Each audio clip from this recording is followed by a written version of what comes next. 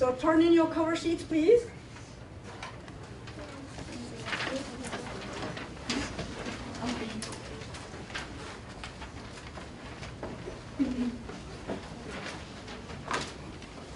And you all know, everybody turn in the sheets? All right? If you have the problem that I assigned, if you have a problem that I have assigned to you, go to the board and put that problem up. Yeah, whichever problem you have, go put it up. If you do not have a problem, I will give you a problem once everybody is up and I know what number are you doing? 1, who's doing 2? Okay, who's doing 3? Number 3, so you do number 3. Who's doing 4? Okay, 5. Okay, 6. Who's doing 6? How about you do you have one? Yeah. Okay. Anybody else? You have problem? You have problem? Go up. Yeah, so go. Now 2 more people can squeeze in there. How do you, so if you write the problem down, can you tell us how do you undo roots? If it was a square root, you would do what to both sides?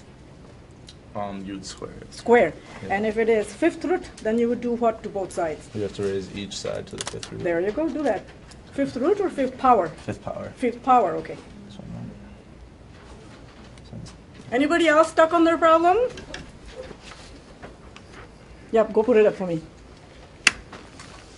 Everybody put their problems up yet? Oh, 3.5. So here, go put over here 11. You have yours? Yeah, I love drawing. Yes, everybody, if you have a problem, you go up. I was going to do 1, but You will have one. Awesome.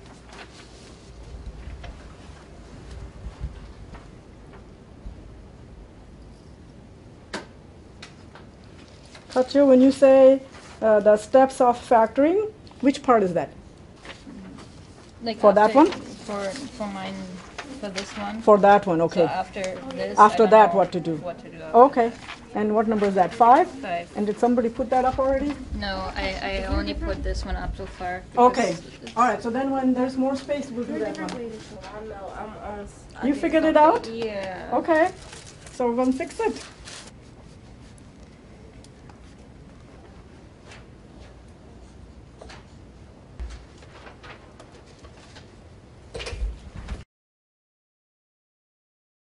All right, now that the problems are up, who can give me a summary of the lectures that you watched? You can look in the notes if you want.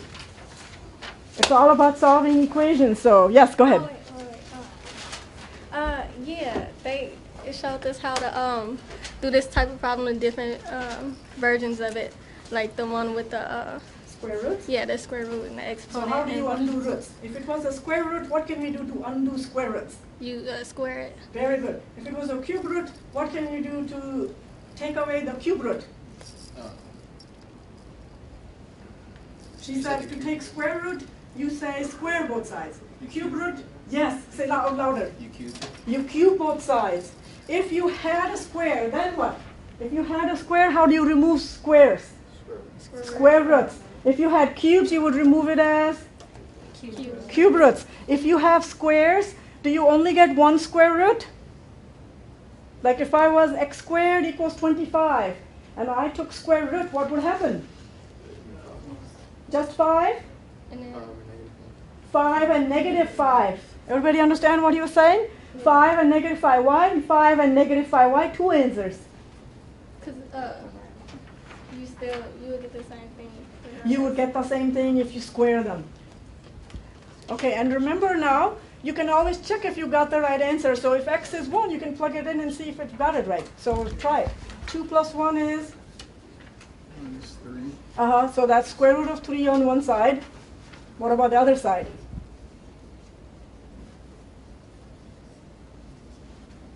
Oh, how'd you get that? Oh, I see what happened to you. Is there a square root there, though?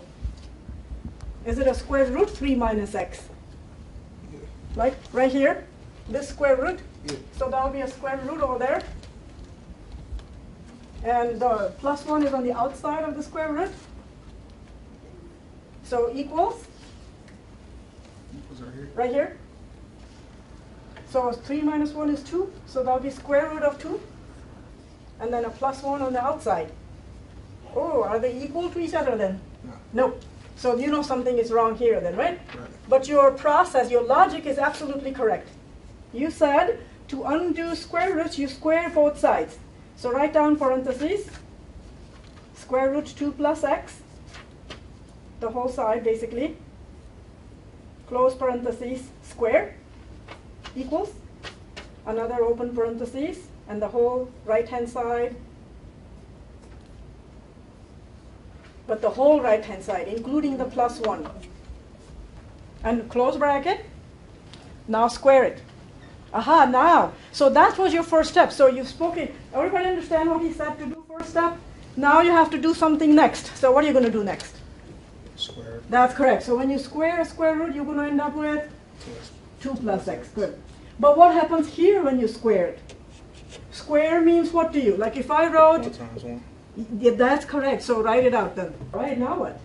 We have another square root that we should get rid of. What should we do next? There you go. Go ahead and do that. Now remember when you square both sides, the whole thing has to be square, right? Okay. Now remember when you multiply, write the bracket side by side so you don't make a mistake. Here is a question for the rest of you. If I have negative 1 plus x bracket squared, can I go negative 1 squared x squared? No, No, why not? you have to distribute.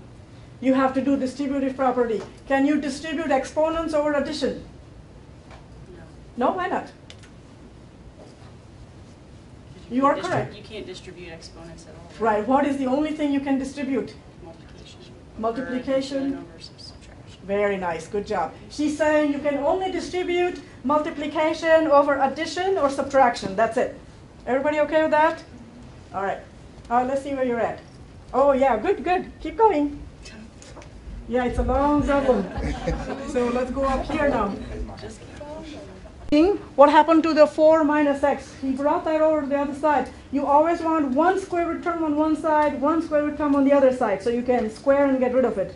Now, if you had something more, then we had to do it twice, square twice, right? All right, let's see what happened there. Yeah, so does that work then? Nope. No, so put a cross through negative 1. No, don't erase it there though, write down on the bottom there. X equals 2, works, right? So put a box around it. And write x equals negative 1 is extraneous solution. Yeah, that's right, good, good. That will work too. Very nice. You see what happened? All right. Any questions on that one? Everybody okay with that? Subtracted 25, and I got it to equal 0.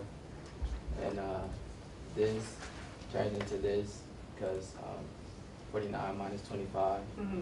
And then 4 goes into all of these, well, these two. And then, So you factored it? yeah. Now there's something missing. So this is an equation. Is this an equation or an expression? Are you missing something? Oh, equals 0. Uh-huh. And on the bottom too? Right here? Mm-hmm. Okay, and then you solved it? Yeah. Okay, and then what? What about that? What is this here? Well, this, Mm-hmm. this is the way that always works. This way doesn't always work for every problem. So with this. Okay, so hold on right there. Everybody listen very carefully to what he just said. Say one more time what you just said. This way works sometimes, but not all the time. And when will it not work?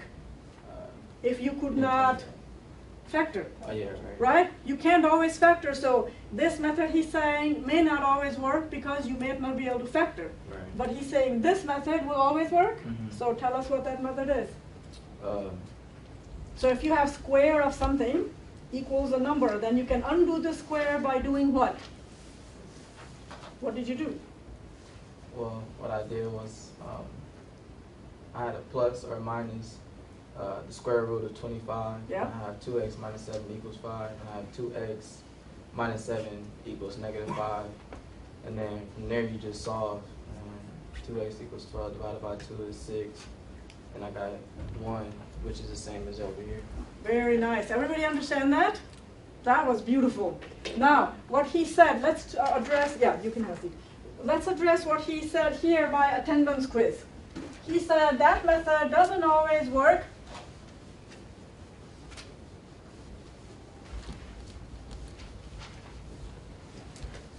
So I'm going to give you an example of that. Let's do x plus 1 squared equals 3. What should we do next? So go ahead and take a few moments, do a attendance quiz on a piece of paper. When you are done, hold it up so I know that you have it.